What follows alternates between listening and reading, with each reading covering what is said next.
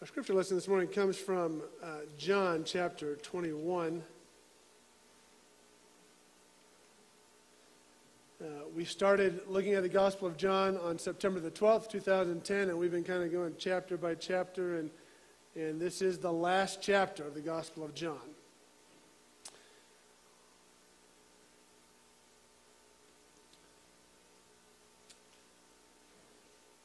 And so let us go ahead and pray.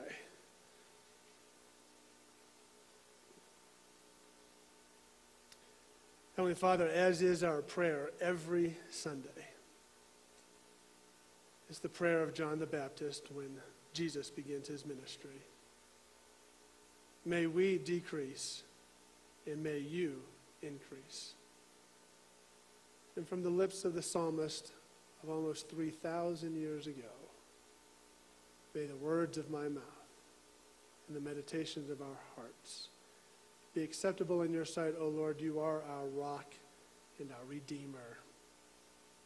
Amen. As many of you know, before I came to Klamath Falls, I was actually living in Grants Pass as a consultant, helping churches raise money all over the country.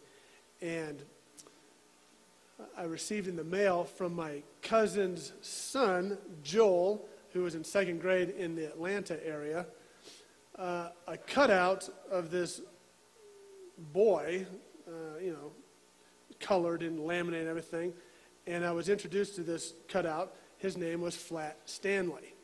You may have heard of Flat Stanley, but it's this project, I guess the second or third graders were doing. And basically, cut it out and then take Flat Stanley wherever you go for a week. Take pictures of you and Flat Stanley together. And, we'll come back next week and we'll share this with the class. So he said, would you mind taking Flat Stanley with you on your travels this week? And being a consultant, that meant I traveled Monday through Friday. And so on that particular week, I took Flat Stanley with me, and we got pictures of Flat Stanley at Mount Rainier, Mount Hood, Golden State Bridge, on the beaches of San Diego, the Rocky Mountains of Colorado, and some snow in Omaha, Nebraska. We had pictures of Flat Stanley in the cockpit of Horizon Airlines and with some stewardesses and stuff like that. By far, his presentation was the best. There's no doubt about it. In my mind, there was no doubt. Julie made a nice little scrapbook thing with Flat Stanley, and we had a picture of him on the Rogue River, as a matter of fact. Our dog Lily attacked Flat Stanley, had a little Band-Aid on his arm. In fact, when we were going to get a picture of him down in Galice with the sign, "This is Galice," we had Flat Stanley up against the window. And then for some reason I got hot. And I rolled down the window and out went Flat Stanley. Oh my God, he's been all over the country and now we're going to lose him along the Rogue River. But we found him in the bushes and he was okay. Oh, I was so nervous. So, it may sound a little hokey, but we're going to do this thing this summer called Donde David. Where's David? And so we have, I know it's hokey. We have pictures of me. They're not ready yet. They will be next Sunday. Pictures of me on a popsicle stick. And so as we go about our sabbatical and as I go around the country on a 6-week trip with Julie and Faith and Joshua in a minivan,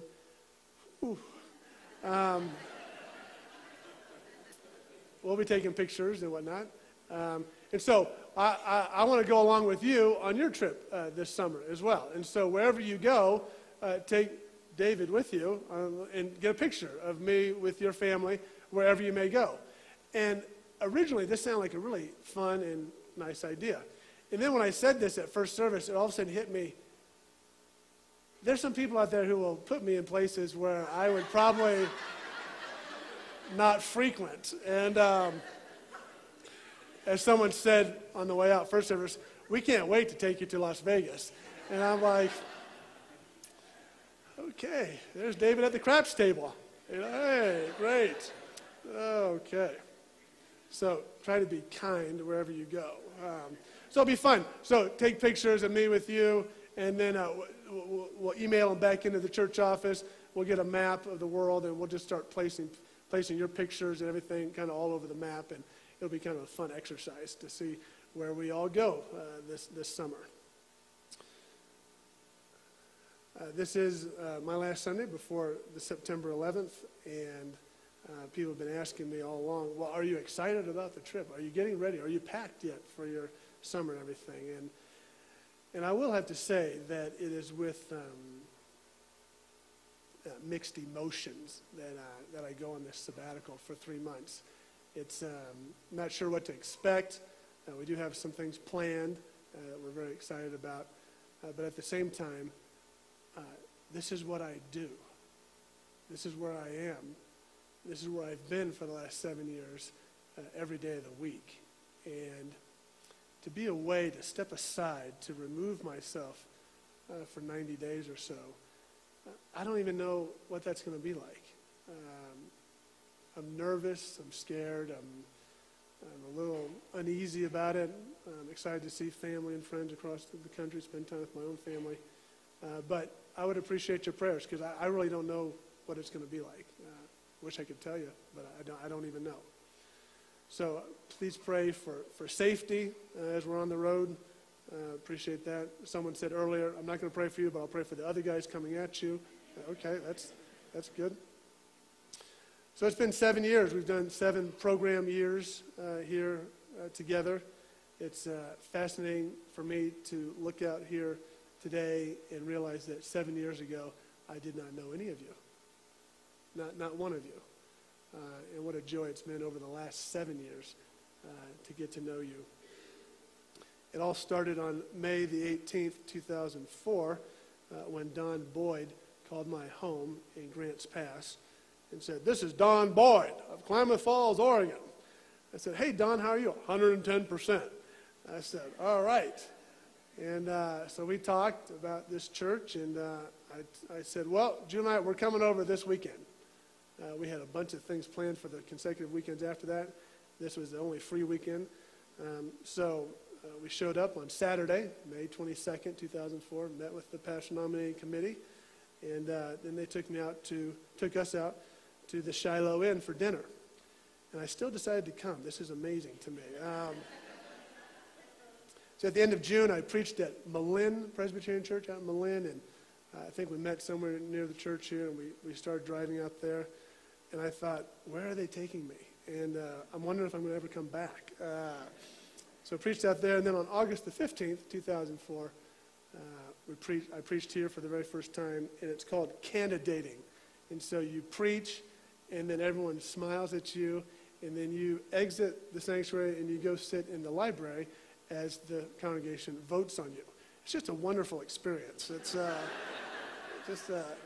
probably tops my list of things I've done in my life. So by a count of 97-0, folks here invited me to be their pastor. On October the 4th, 2004, I started. It was a Monday, and then my first service was October the 10th. October the 10th, 10:10, so I thought, well, I'll preach on John 10:10, which is I've come to give you life and give it to you abundantly. That first service, that first Sunday, we had 2 services, an informal service. It wasn't called a contemporary service, it was called an informal service. And at that service, we had 35 people. And then at the traditional service, we had 85 people. And the budget for First Pres at the time was about $170,000. It was just Julie and me at the time. And I was in the Presbyterian church at a certain time. You become installed as the pastor, kind of like an appliance. So on December the 5th, I was installed, and on that day, we received 22 new members of the church.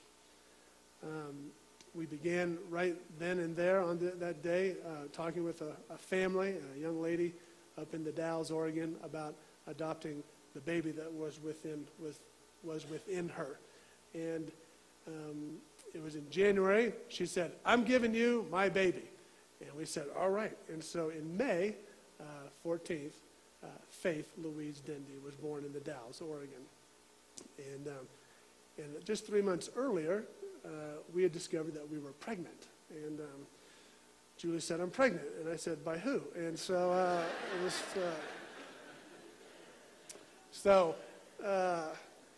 May, Faith arrived. In July, I got to climb Mount Shasta. In September, Steve Hamlin joined us as a praise team leader. Therese Zager joined us on a part-time basis because we only had 20 kids in the program. No need to be a full-time role. And then in October of 2005, Joshua arrived just 5 months after Faith. And it's been a wild ride ever since. This program year, we've been averaging about 550 people in worship each Sunday. 180 kids, elementary kids on the rolls, men, women's programs, youth, small groups. We're becoming a 7-day-a-week church, which has been a dream of mine. Our budget is close to $700,000. We have 3 services. We have outstanding praise team, band, music directors, choir, all these things. And best of all, we have outstanding people at FPC. We voted a few weeks ago what's our number one value, and that we are an accepting, non-judgmental, grace-filled church. And nothing could thrill me more than that being one of our top priorities. I've married a number of you out there. Officiated at your weddings. Gotta be careful what you say. And I certainly have buried a lot of your loved ones as well. I've baptized, I've prayed with, and I've preached about 350 sermons so far. I've learned how to play the piano. I ran a marathon. And this is these challenges that I keep challenging myself with each year. And so the challenge for next year, I've been reluctant to commit to it, so I'll make it public today.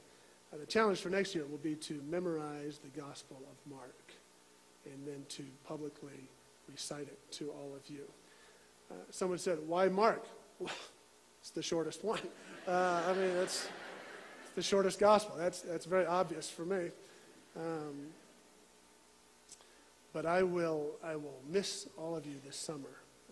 I will. And I'll miss being here at FPC. We have laughed often, and we will continue to move forward being fearless people.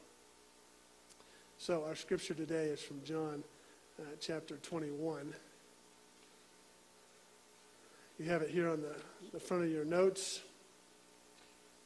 You have questions about John 21 on the inside there. A wonderful article about Peter following Jesus. And if you want to take notes, there's a blank spot on the back there. So let's look at God's word here, starting with verse 1. After this, now Jesus has risen from the dead. He's appeared to the disciples, and then Thomas wasn't there, and then he appeared to them again, and then Thomas was there. And that's what we looked at last week. Thomas saying, "Hey, if I don't see his nail marks, then I'm not going to believe." And then Jesus shows up. "Hey, check this out." And he says, "Oh, my Lord and my God." And then sometime later, it says here, after this, Jesus revealed himself again to the disciples by the Sea of Tiberias. And he revealed himself in this way. Simon Peter, Thomas, called the twin, Nathanael of Cana in Galilee, the sons of Zebedee, that's James and John, and 2 others of his disciples were together. I wonder who these other 2 disciples were. Why didn't they get named? Who are you? Well, I was one of the other disciples there. Simon Peter said to them, "I am going fishing." They said to him, "We will go with you." They went out, got into the boat, but that night they caught nothing. If there's anything we see in this final chapter, it's going to be a deja vu experience for Peter. It'll be deja vu all over again for Peter. Peter is the leader of the disciples. Anytime you read in the Gospels and Jesus asks the disciples a question, who's the one who always comes up with an answer? It's Peter. Jesus asked, and then Peter said. It just seems that's just the way it goes. Here we are by the sea. Jesus is going to encounter them at the sea. It's where Jesus encounters Peter for the very first time, by the sea. The 2 boats are empty. The crowd is pressing in on Jesus. He's got his back up against the shoreline. He looks down, sees an empty boat, says, "Peter, let's get in here, let's get in the boat together, let's push off a little ways. And then he begins to preach and teach to the people. After that, he looks at Peter and says, let's drop these nets in the deep waters. Where do you cast your nets? Are they in the shallow waters, or do you cast your nets into the deep waters of who Jesus is? So he says, let's cast the nets in the deep waters. And Peter's like, haven't caught anything. I've been out here fishing, haven't caught anything. Well, just try the deep waters. Puts them in the deep waters, pulls in this unbelievable catch, and it's so heavy and so full that the nets are breaking. And it's at that point where Jesus says to Peter, follow me. Follow me. And he does. And Peter follows along with 11 other disciples. And when the time comes when Jesus says, who do people say that I am? And some of the disciples said, well, some people think you're Elijah. Some people think you're a prophet. Some people think this. And then it's Peter who says, you are the Christ. And Jesus says, right you are. And then it's later on where Jesus says, I'm going to Jerusalem, and when I get there, they're going to kill me. And Peter says, never. That will not happen on my watch. I'll make sure I protect you, watch over you, be by your side. And what does Jesus say? Get behind me, Satan. You're standing in my way. Don't get in my way of what the Lord has willed for me to do. And then when Jesus does get arrested, who pulls out the sword and cuts off the guard's ear? Peter, of course. All these things. So he is the leader. He is the one. So when he says, I'm going fishing, well, of course the other disciples are going to go with him. They follow where Peter leads. Just as day was breaking, Jesus stood on the shore. Yet the disciples did not know that it was Jesus. Jesus said to them, children, do you have any fish? They answered him, no. He said to them, cast the net on the right side of the boat, and you will find some. Do any of you, are any of you kind of professionals in what you do? I mean, you know what you do. You know how to do it. You do it day in and day out. You're very proficient at it. You're efficient. It's what you get paid to do. And so it was with Peter. He's a commercial fisherman. This is what he does. He fishes. He catches fish. And so he and his friends have been fishing all night, and they have caught nothing. And some guy on the shore, 100 yards away, you catch anything? No? Try casting your net on the other side of the boat there.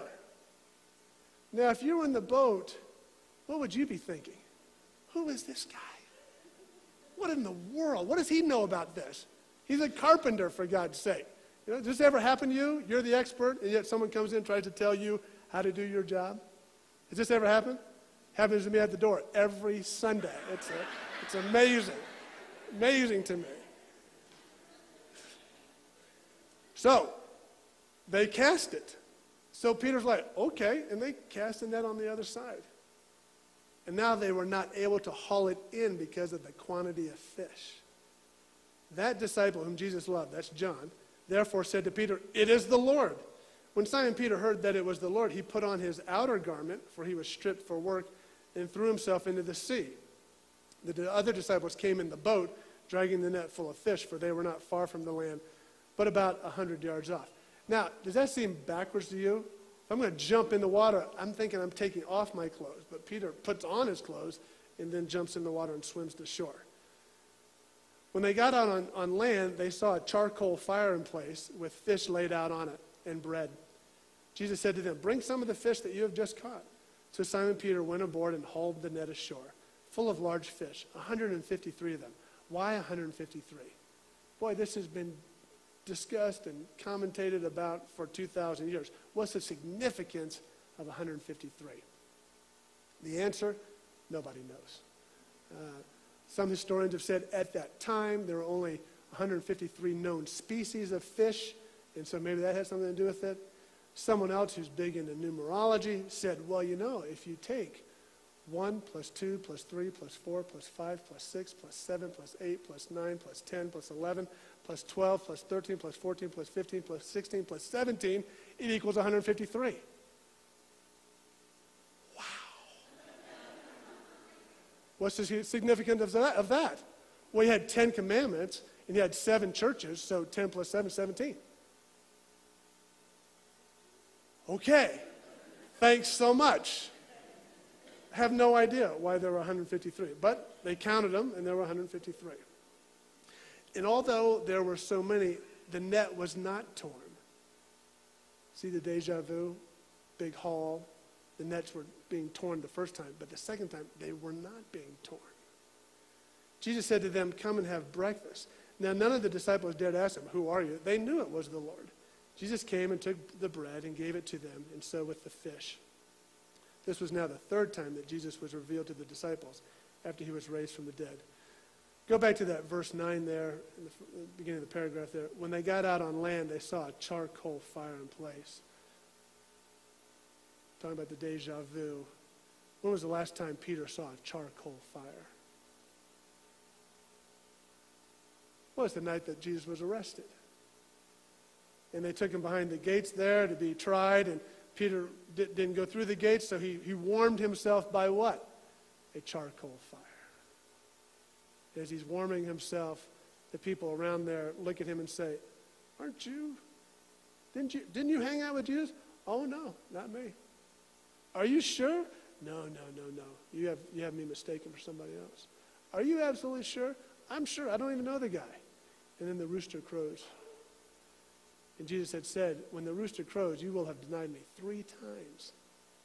And Peter goes out and he weeps bitterly.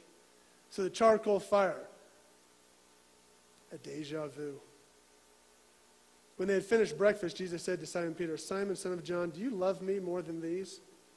That's always a difficult question to ask a fisherman. Do you love fishing more than me? Better be sure you know the answer before you ask that question. He said to him, "Yes, Lord, you know that I love you." He said to him, "Feed my lambs." He said to him a second time, "Simon, son of John, do you love me?" He said to him, "Yes, Lord, you know that I love you." He said to him, "Tend my sheep." He said to him the 3rd time, "Simon, son of John, do you love me?" Peter was grieved because he had said to him the 3rd time, "Do you love me?" And he said to him, "Lord, you know everything. You know that I love you." And Jesus said to him, "Feed my sheep." I've told the story before.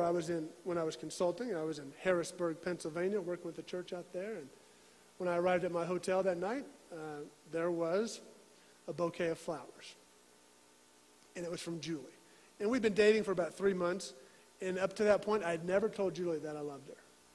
Just said, "Okay, bye, or good to see you. Thanks so much. Take care," But I never said, "I love you." This is not something you say over the phone for the first time. But I was so moved by the generosity of the flowers and whatnot, I called her up and I said, "Julie, I've been wanting to tell you something. I hate the fact that I'm telling you over the phone, but I love you." And then there was that pause.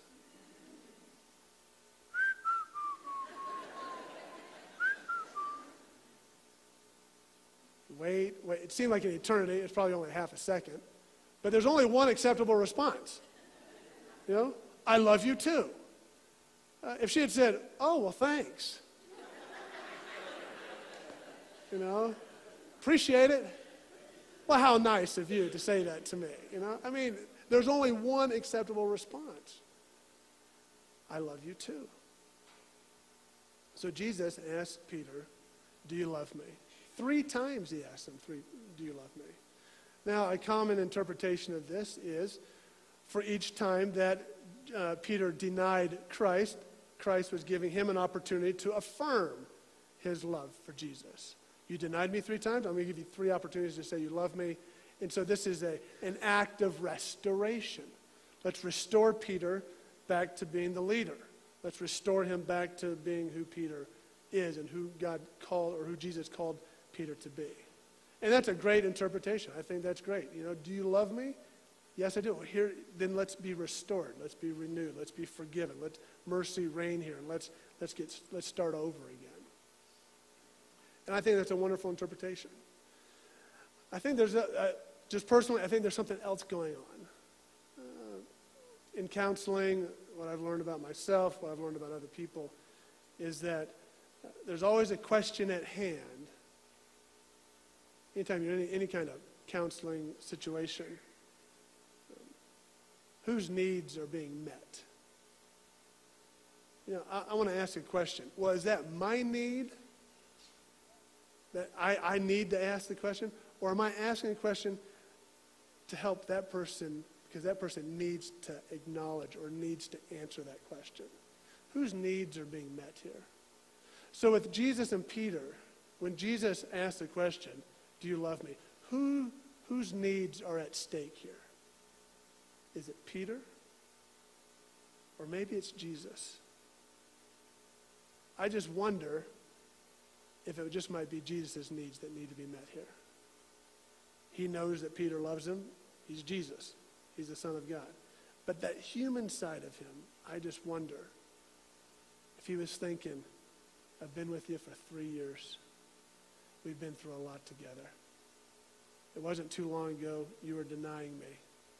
And yet I died for you and I was raised for you. And I'm getting ready to leave in a few days here, and I got to know. I have to know. Do you love me? Do you? Yeah, of course I do. Thank you. Feed my sheep. Do you love me? And this goes on 3 times. And part of me just thinks Jesus had to know before he left. Do you love me? Of course, Peter says he does. Now the beautiful thing is that it doesn't just stop with I love you. Jesus goes on to say, feed my sheep, tend my sheep, feed my sheep. There's action that goes with this. Go out and catch fish. Go out and catch men. Go out there and get them. Bring them in. Our church has grown a lot over the last 7 years. First get here, there's 100 people. Now we're averaging 550 people. How does this happen? How and why does this happen? As with any church that grows, the original body can become threatened by the growth. Like, whoa, who are these new people? The church is changing. It's not the way it used to be. And I can remember someone from that original body coming to me and saying, all these new people, they're making me nervous. And it's your fault that they're coming. And I said, not much to the satisfaction of this person, I haven't invited anybody to church. It's all the people out here. They're inviting people. I don't invite people to church, really. It seems almost, I don't know, it just seems self-centered to me. Hey, come listen to me talk on Sunday mornings. You'll have a lot of fun. It's hard for me to do that. I will say, come check out our church. You've got great people and whatnot. But you're the ones. It's your fault that there's so many people here. Because you go out there, you love Jesus, and you go out there and you start telling other people, you got to come check this out. I mean, I've read about this. I've seen articles on it. I've seen books written on it. I never ever thought I would see it personally. But this is how I've seen it work. As I look out there right now, I can see it right now. A family shows up, a husband or a wife shows up. Hey, nice to meet you. Glad you're here. 2 or 3 weeks later, the kids show up. And then a few weeks later, the parents and the grandparents or the grandkids or whatever. And then all of a sudden, we got one family, they take up 2 pews in our church every Sunday. It's amazing to me. People show up, they invite their friends. So you are doing a great job of inviting your friends, inviting your coworkers. It's every person I meet is always connected to someone else in here. Rarely does someone just show up, I was just walking by, I thought I'd come on in. It's by y'all's invitation, y'all feeding and tending the sheep out there. It's just been incredible. And I cannot thank you enough for that. So Jesus says in verse 18, truly, truly, I say to you, when you were young, you used to dress yourself and walk wherever you wanted. But when you are old, you will stretch out your hands, and another will dress you and carry you where you do not want to go. This he said to show by what kind of death he was to glorify God. Peter goes on to lead the church, writes letters, preaches, speaks, stands up for Jesus, and he's martyred, he's killed, he's crucified. And upon being crucified, if you've ever wondered what would make someone say, I'm not worthy to be crucified in the way Jesus was crucified, so please crucify me upside down. Well, now maybe you know, because that was Peter. Don't crucify me like Jesus. Turn me upside down. Jesus says to him after that, follow me. It's the first words Jesus says to Peter. It's the last words Jesus says to Peter. Follow me. Then at the very end there, verse 24. This is the disciple who is bearing witness about these things and who has written these things, and we know that his testimony is true. And I love the way the book ends. Now there are also many other things that Jesus did. Were every one of them to be written, I suppose that the world itself could not contain the books that would be written. Do you love me? It's a great question. I have a feeling that you love me. I'm just going to go with that. Don't shake your head like this, or just go with me on this one. I know that the people at First Presbyterian Church love me. You've shown it in so many different ways. So the question on the last Sunday before my sabbatical that you may be wondering, David, do you love us? You may be wondering, David, do you love me? Because I know there's some people out there, well, Dendy, he's kind of a wild card, you know. He kind of holds the cards close to the vest, not very authentic, doesn't show himself very much, and he'd go away for 3 months, and who knows if he's coming back in September. He says he is, but you never know with him. Do I love you? I do. I do. I do, and I will. For as long as the Lord will keep me here. I do. I will miss you this summer. Wherever I go, every church I attend, I will miss you. And I'll be thinking, oh, I wish I could be at First Pres. Because the Wilbrets always sit over here, and the Quatmans always sit over there. And the Monforts are always right there. Never here, never there, right there. You know? And the Rooneys are always way back in the back row. I will miss you. So while I'm gone, tend to the sheep, feed the sheep, just as you have been. And we will continue to go forward, following Jesus wherever he leads us in a great way. Amen. Let us pray.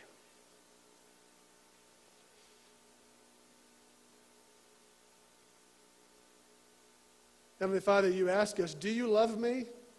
And we say we do. You tell us to go feed, to go tend the sheep. And so may we do just that. To go tend and feed the sheep of Klamath Falls, of Klamath County, and in the borders even beyond that. And watch over us as we go our separate ways. And help us to know that you never leave us nor forsake us. That you walk with us step by step, day by day. Wherever we go, you are always with us. In Jesus' name.